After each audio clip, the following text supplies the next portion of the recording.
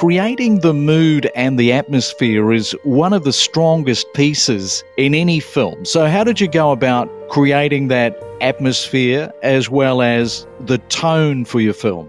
I enjoy the horror films where it's not necessarily about going hard, it's not about the big score or showing what the danger is. It's leaving a lot up to the imagination. And I think there's a new wave of filmmakers now. They really push silence and the power of silence.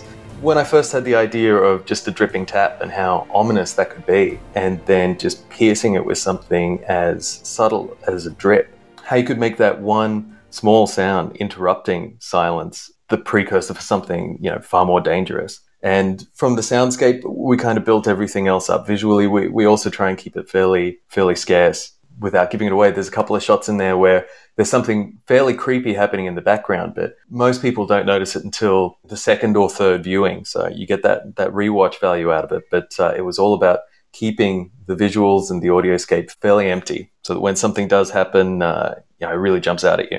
And I thought that your casting of the lead, she did a terrific job for you because it's not an easy role. I was very fortunate that one of my housemates just happened to be such a talented actor. Her ability to really sell those reactions and commit to being frightened to a lot of the time nothing actually being there, that was what was going to make or break the film. So it was very fortunate that I had her there.